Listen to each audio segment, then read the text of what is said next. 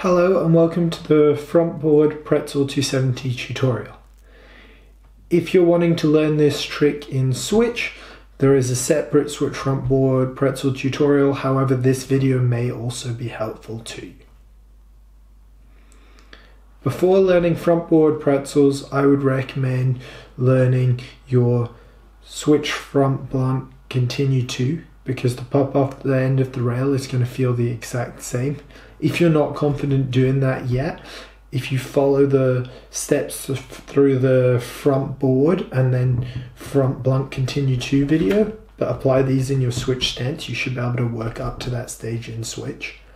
However, if you can't do that, you'll be perfectly fine to give Frontboard Pretzels a go, but if you're really struggling with that pop out, it might be a good idea to then go work through those Switch steps up until a point that you're confident doing the Switch Front Blunt Continue 2, and then you'll be confident with this pop out and maybe this trick will become a bit easier for you.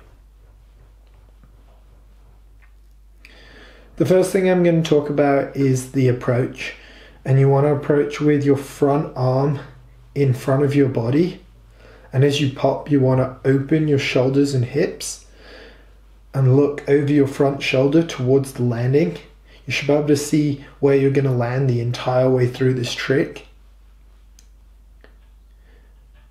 As you're sliding, you want to make sure you're pushing your back leg out behind you to avoid any zeech, and make sure you get that separated body position where your upper and lower body is separated, just like we talked about in the front boards video. As you're sliding, you'll find that your back arm, so right arm for the regulars and left arm for the goofies, is actually going to be pointing across your body at the landing. You're going to try and have your hips as open to the landing as possible. And as you get near the end of the rail, what you're actually going to do is to rock over a tiny little bit onto the far side of the rail.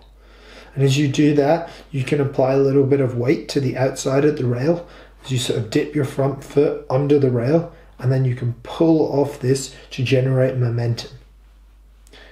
By pulling your left foot for a regular or right foot for a goofy behind you, you're going to be able to get that 270 out rotation. This pulling off of the rail as you pop works very similarly to a front blunt too.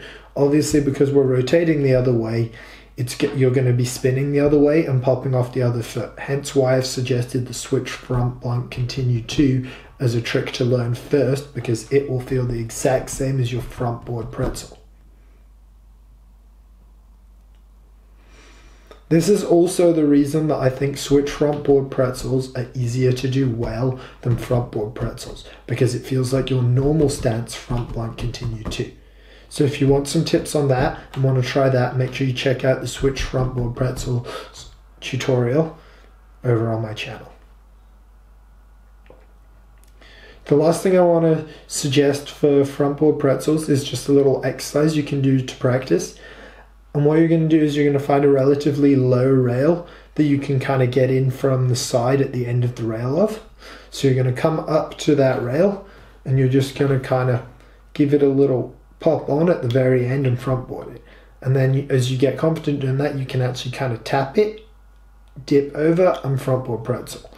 And by doing it just at the very end on this sort of low down feature, you can get an idea of that movement of sliding the front board with your shoulders nice and open, but at the same time not have to slide the entire length of the rail in that initially uncomfortable separated body position. You can just play around with the spinning out part of the movement and sort of isolate that movement, and then once you're confident with that, you can put the whole thing together to land the whole front board pretzel 270.